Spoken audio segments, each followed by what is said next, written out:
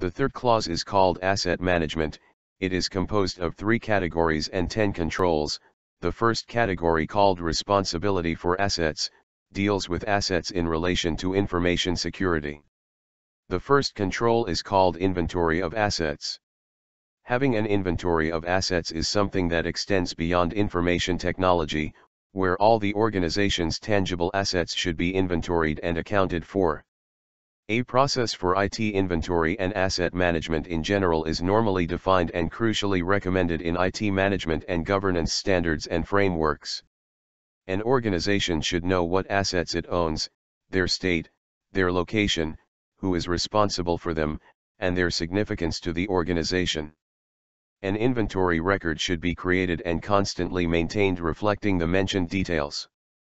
An inventory helps the organization better manage its assets through their life cycle, from creation or acquiring, to processing or operation, then finally to deletion or destruction.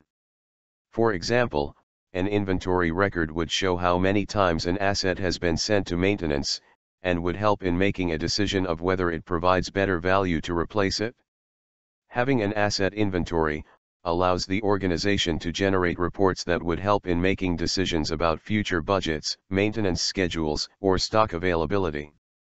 It is worth noting that critical assets need to be identified in the inventory, as they need special treatment, and would have a damaging effect on the organization if compromised.